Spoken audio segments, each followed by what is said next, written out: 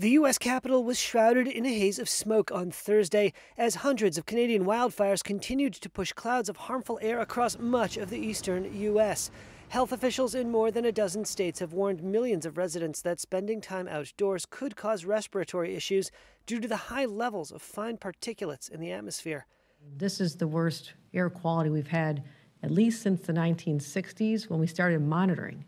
New York State Governor Kathy Hochul urged residents in affected areas, particularly the 5 boroughs of New York City, wear masks when outside and limit outdoor activity to protect themselves. We are distributing these. We did these during the morning rush this morning in New York City. We have them at state parks, MTA stations, Javits Center. New York City saw pollution similar to that found in perennial smoggy cities such as Dhaka and Delhi, according to Swiss technology company IQ Air.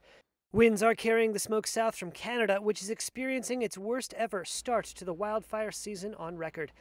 Thousands of Canadians have been forced from their homes, and the country's Minister for Emergency Preparedness said about 9.4 million acres have already burned, roughly 15 times the 10-year average. We already have 600 American firefighters on the ground and been there for a while in Canada, including hotshots and the smoke jumper crews. U.S. President Joe Biden on Thursday said he'd spoken with Canadian Prime Minister Justin Trudeau about the crisis, and hundreds of U.S. firefighters and equipment were assisting Canadian crews battling the blazes.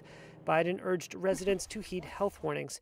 It's very important that affected communities listen to the guidance of their state and local officials from this point forward.